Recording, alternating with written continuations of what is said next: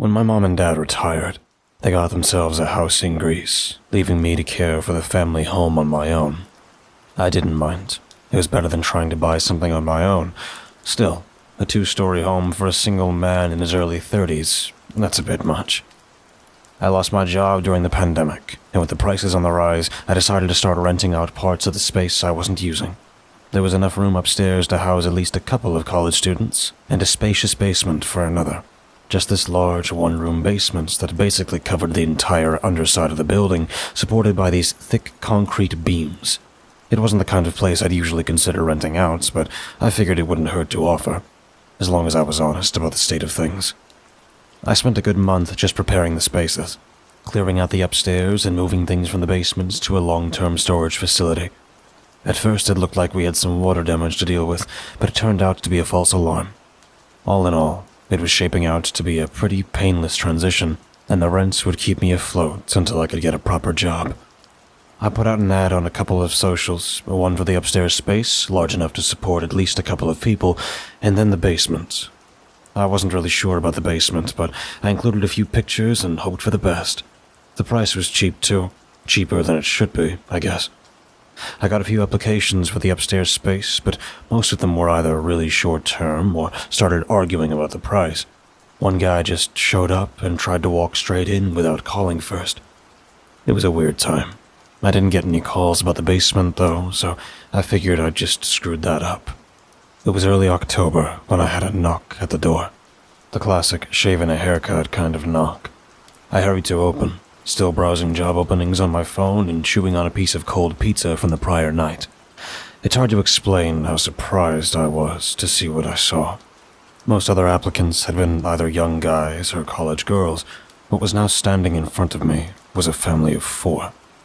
A mother and a father, both in their mid-40s, and 2 young boys ranging from 10 to 14 years old.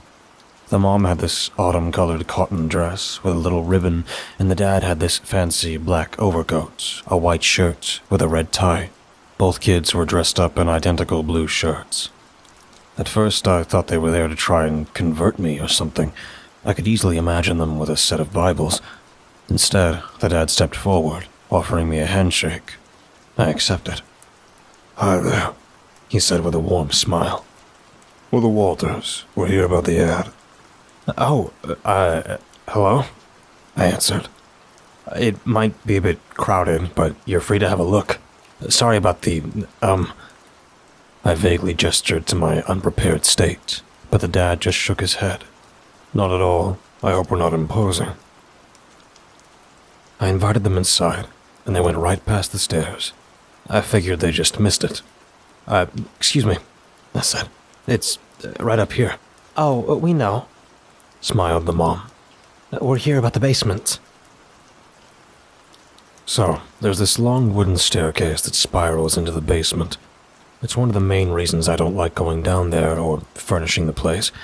That spiral makes it almost impossible to bring down any proper furniture. It's infuriating. But all 4 members of this picture-perfect family stepped down, all composed.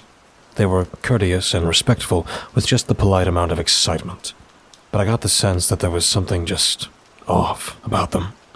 The dad brought out some measuring tape and started checking the walls. They asked me about the lack of windows, the air quality, their ability to bring down some furniture and put up some light fixtures. I agreed to all of it. I still couldn't believe they were actually considering it. This was clearly not a space meant for a family of 4, and they gave the impression that they were pretty well off. There was no reason for them to rent a space like this. Still, as they finished their inquiries, the mother approached me. "Would you mind stepping upstairs and just waiting around a bit?" she asked. "We'd like to see how much sound carries through." A strange way to ask for soundproofing, but I did as she asked. I got up the stairs, put on my heaviest boots, and just wandered around for a bit. After a couple of minutes, I turned the corner, only to see all 4 of them standing in the hallway, picture perfect as always, all with a big smile on their faces. "We're very pleased," the mother said. "We'll take it." They signed a 6-month rent agreement, and I got to know them a little better over the next few weeks as they sporadically dropped by. There was Leela, the mother, Anders, the father. The kids were Aiden, 12, and Alvin, 13. Apparently, they were in between houses and wanted something small and cheap in their interior. Despite all this, I couldn't shake the feeling that a basement was a strange choice for them. Still, I needed the money, and they were eager to get it done. They even offered to pay a little extra since they were bringing in more people than I'd anticipated. About a week later, they showed up for the official move-in. Leela and Anders insisted on bringing in everything themselves, and I shouldn't be bothered with any heavy lifting. Apparently, just letting them stay there was favor enough. They brought in about a dozen pieces of furniture covered in blue tarp in various sizes, along with a dozen or so large cardboard boxes, none of them marked. They put down several hand-woven carpets, the kind you'd see in a large mansion. Leela was a stay-at-home mom, while Anders worked as some kind of security manager for a nearby airport. He worked odd hours, anything from 12-hour shifts to all-nighters, and everything in between. He was also on call for most hours of the day, and sometimes had to leave with short notice. It was strange, though. One might think a person like that would need space with good cell coverage, but that basement barely had a single bar. There was Wi-Fi, but it was spotty at best. For some reason, none of them seemed to bother me. That first week living with the Walters was not a problem. Most of the time I forgot they were even there. I only saw them leave the basement a handful of times, and they didn't make any noise. At most I could hear them stomping up or down that creaky old staircase a couple of times, but that was mostly Anders heading to work. In fact, I never saw Aiden and Alvin leave for school. I figured they were being homeschooled, further pushing the idea that this family might have some kind of religious background. Still, they were hardly any issue. I was still working hard on finding someone to rent the upstairs, but I was having no luck. I'd considered lowering the price, but after the Walters moved in, money was becoming less of an issue. Anders even suggested that I apply for a job at the airport. He knew one of the HR people looking for hires in various departments. Having been jobless for 5 months, I was willing to try pretty much anything. Still, I couldn't shake the feeling that they weren't telling me the whole story. I kept coming back to one thought. What the hell were they even doing down there? Once, I decided to get a better look at what they'd done with the place. At that point, I hadn't even seen how they decorated it. It was in the middle of the afternoon, and I had no idea whether they were even down there or not. Their car was gone from the driveway. I knocked a couple of times, and when there was no response, I used my key to get down. As I turned the corner, it was deathly quiet and completely dark. I turned on the lights. They all slept in these basic single beds, all spaced out along the easternmost wall. They had a small love-seat couch, along with a couple of basic plastic chairs facing a thick old TV placed against the wall. There was an empty bookshelf and a couple of scattered carpets along the floor. I could see a few opened boxes. There was a bathroom next to the staircase, but it looked unused. No toothbrushes or anything. It took me a few moments to realize that I wasn't alone. The entire family was standing in a line along the southernmost wall, furthest away from the staircase.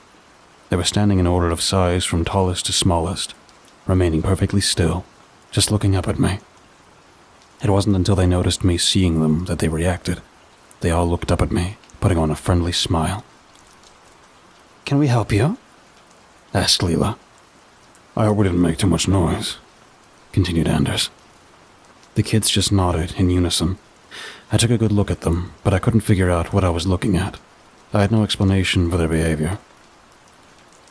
"So, I was just gonna check the water pressure," I lied.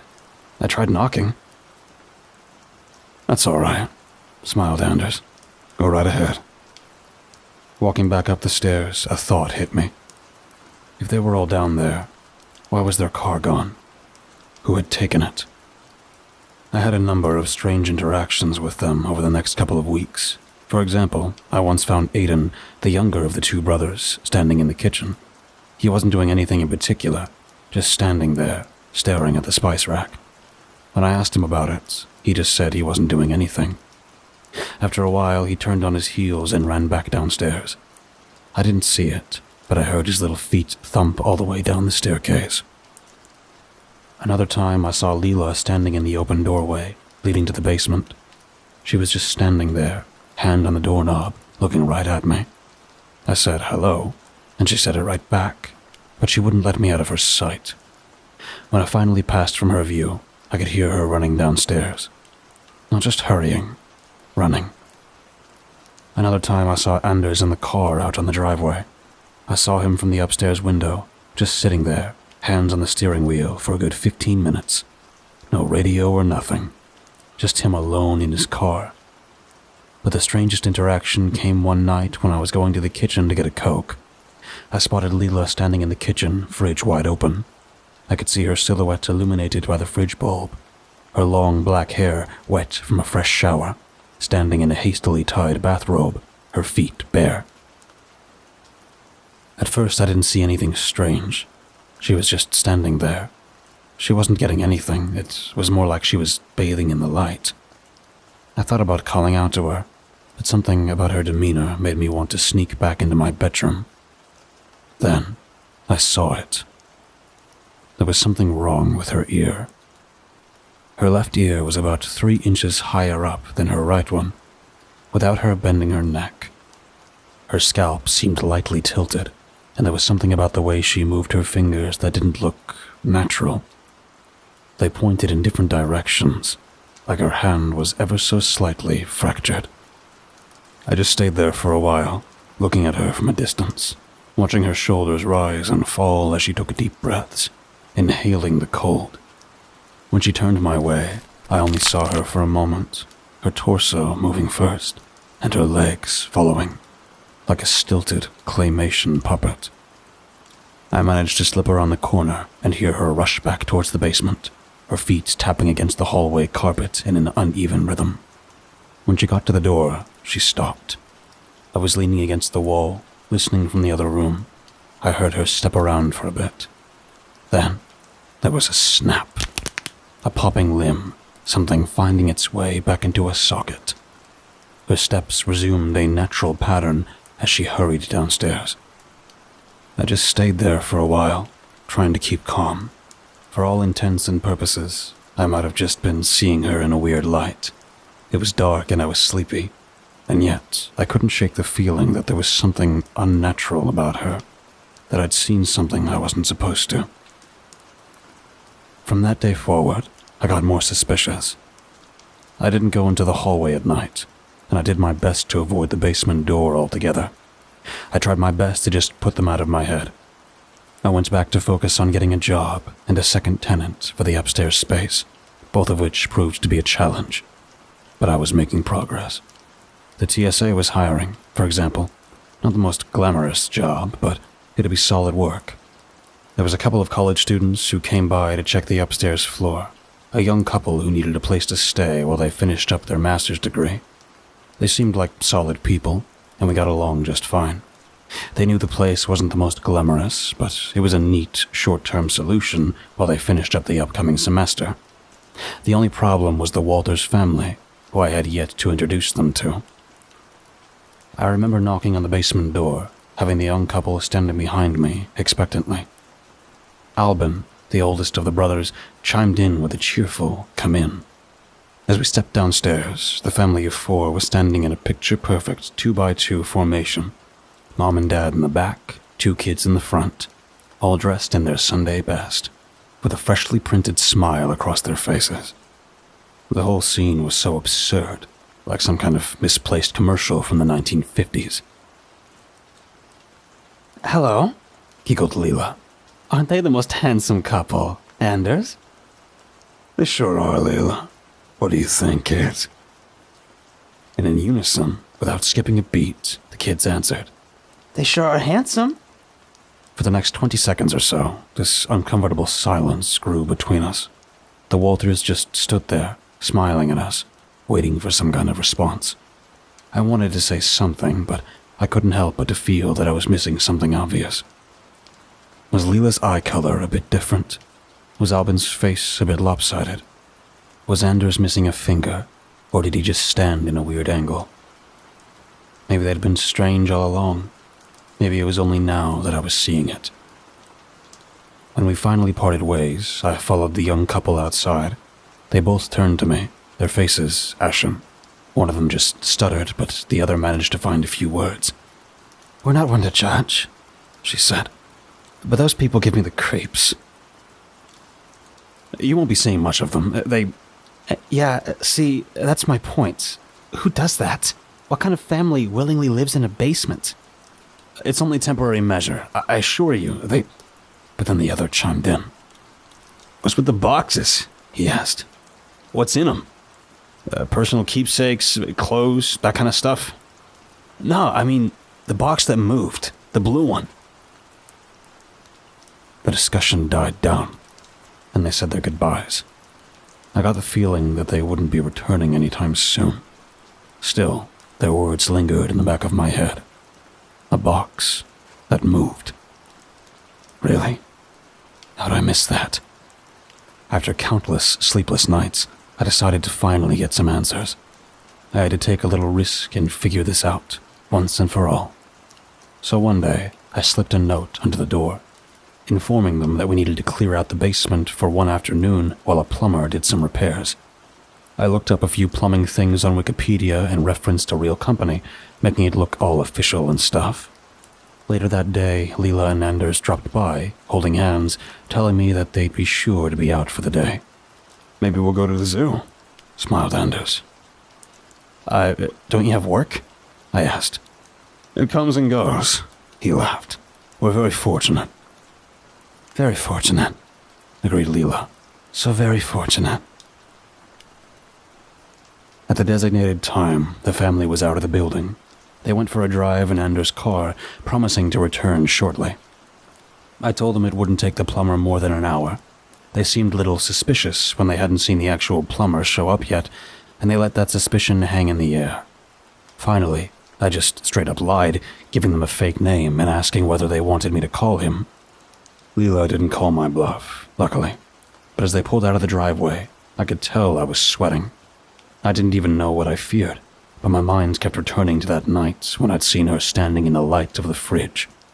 I had no idea what they were hiding, or what they might do if I found out about it, but there was a part of me that just wanted to get into my car and drive. And another part of me telling me I was being silly. When they finally drove away, I wasted no time. I hurried downstairs, turned on the lights, and started to go through their stuff. It was an invasion of privacy, probably illegal, but if I wanted to sleep soundly again, I had to have an idea about why they were being so goddamn weird. There were a lot of oddities about their space. For example, all their beds were perfectly made, like no one slept in them. Most of the couches and surfaces were covered in dust. I could tell the TV hadn't been on in a long time. It wasn't even plugged in. There were no phones or phone chargers, no laptops or desktop computers, just a bunch of boxes and underutilized furniture. I did find a Polaroid camera, though, at least 30 years old. I started checking their boxes. Just clothes, it seemed. All variants of what I'd already seen. Identical sets of shirts, pants, dresses, and shoes. At least 4 boxes worth. One box was just full of accessories, like earrings, necklaces, glasses, hairspray, and fake nails. Another was full of decorations and knickknacks. Porcelain dogs, family photos, dried sunflowers, and roses, both with strange colors and fancy vases. I took my time, carefully placing everything back the way I found it. It was odd, but nothing incriminating or downright unnatural. Still, I remember what that couple had said about a box that moved. I couldn't see anything like it. That is, until I turned to leave. Right by the side of the stairs, resting next to the pristine bathroom, was a large blue styrofoam cooler. It was the kind of thing that was kind of blended into the background, like it had always been there. Still, I could clearly remember not owning one of those. It looked old and torn, like it had been around for years. And maybe I was imagining things, but it looked like it was moving, pulsing, pressing against the surface, making little plastic squeals. There was a sound coming from it, like a low, guttural growl pushing through a thin pipe, a sharp, rhythmic noise. It made the cooler rattle and shake, ever so slightly. I froze, hoping it would quiet down. I held my breath and waited for it to settle. I slowly stepped back up the stairs. As I rounded the corner and lost sight of the cooler, I heard the styrofoam cover pop off, and the sound became clearer. A loud growl, shifting in pitch from high to low, like a singer doing some kind of sick vocal warm-up, trying to find the right pitch. Then, something hit the floor with a painful yelp. I stopped dead in my tracks, trying to identify the sound. It was like a cross between a dog and some kind of fox, a sharp, screeching tone. Then, it scrambled to its feet. I could hear claws and paws scratching the floor, and something was coming my way, fast.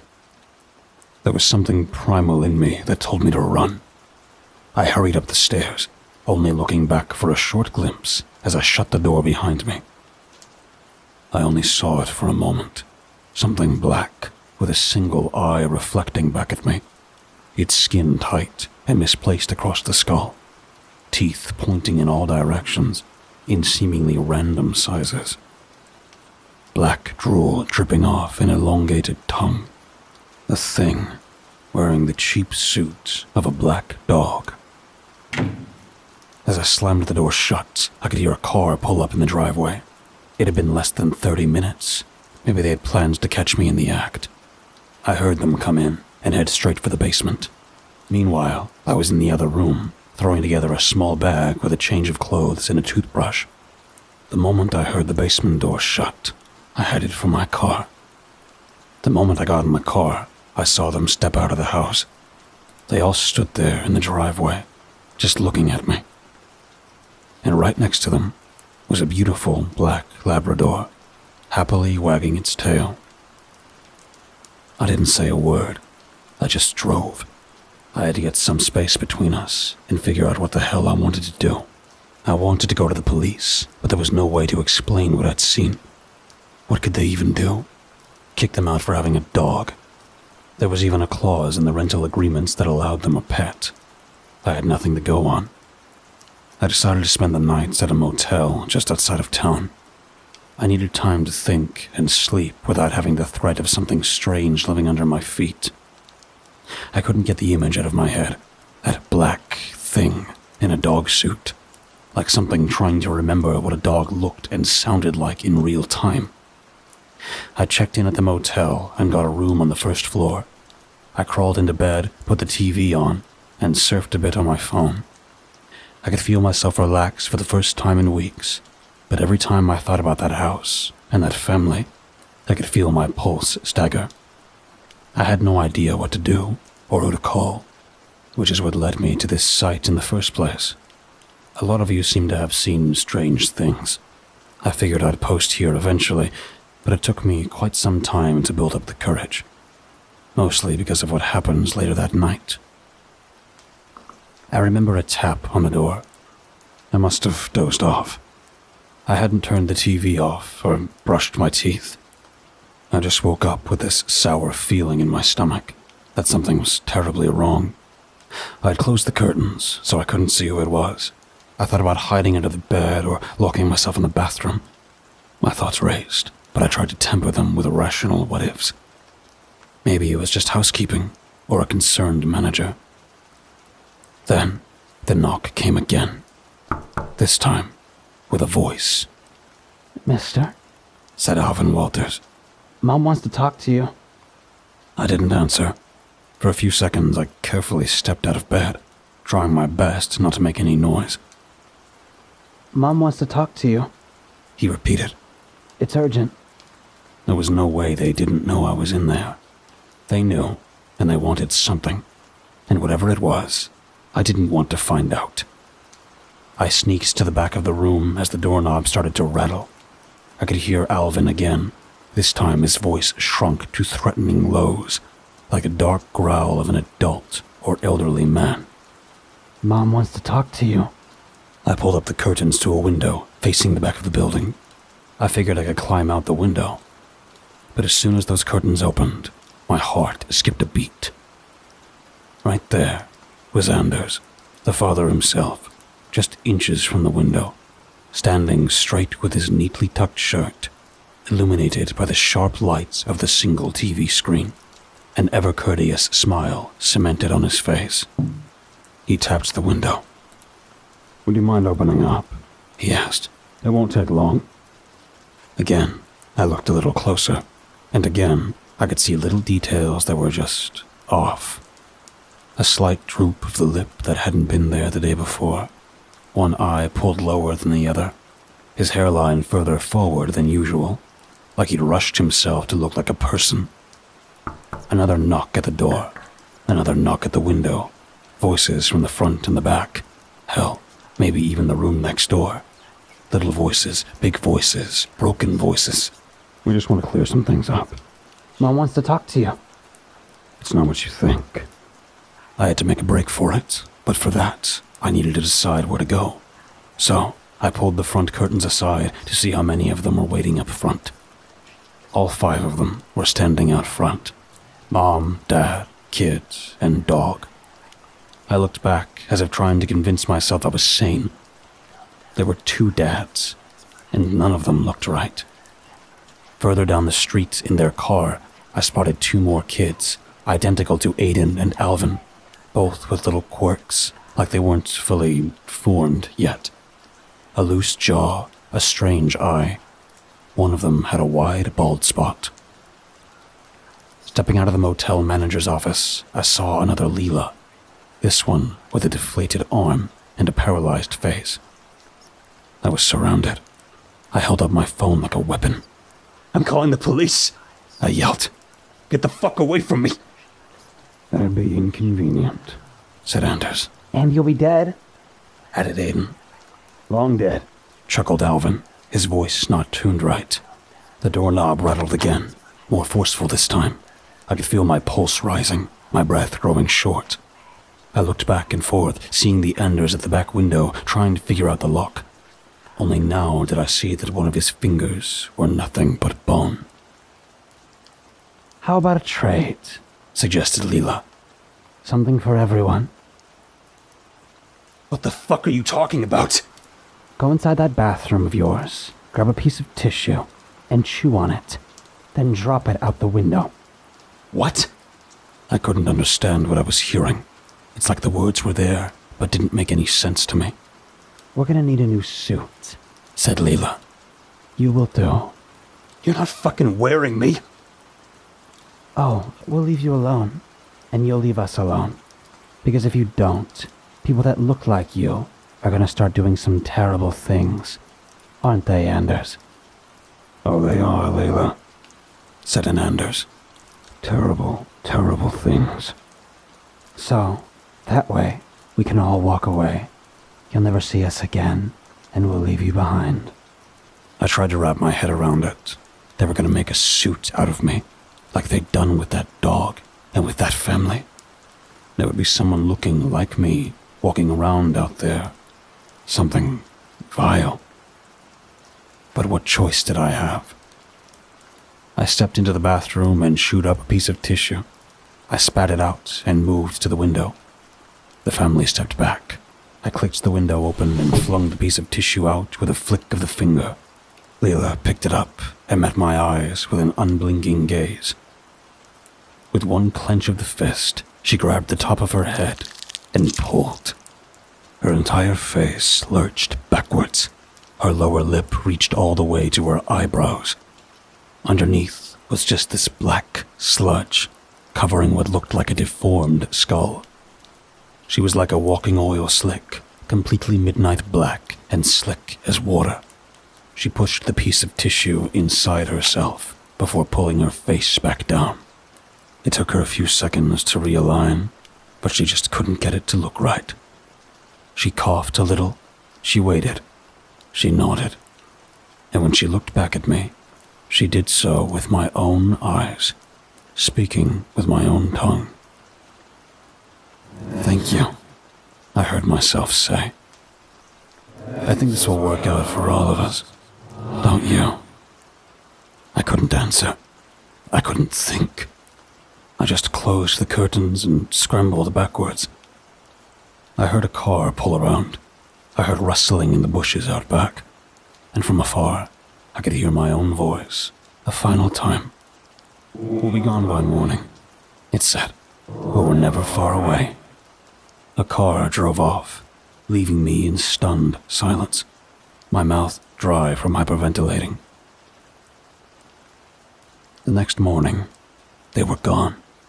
The basement was empty, and they even left a thank you note. Attached to it was a Polaroid picture of a happy family. A mom, a dad, 2 kids, and a funny uncle. One that looked exactly like me. I have been contemplating on whether to share this for some time, knowing what they could do. But I believe they're not technically proficient enough to find this, and I've omitted a lot of details. I just need to know if anyone has met something similar, and if so, how you managed to put it behind you. Are they still out there? Are they watching me?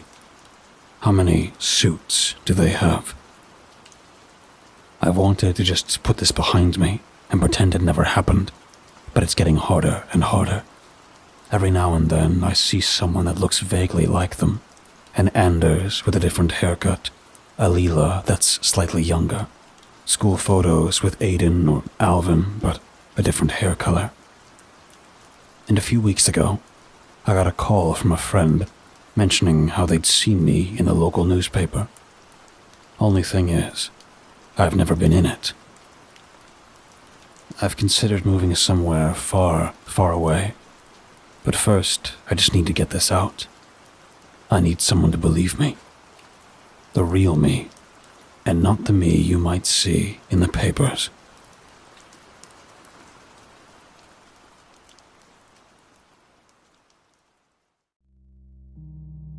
Thank you for listening and delving with me into the dark together.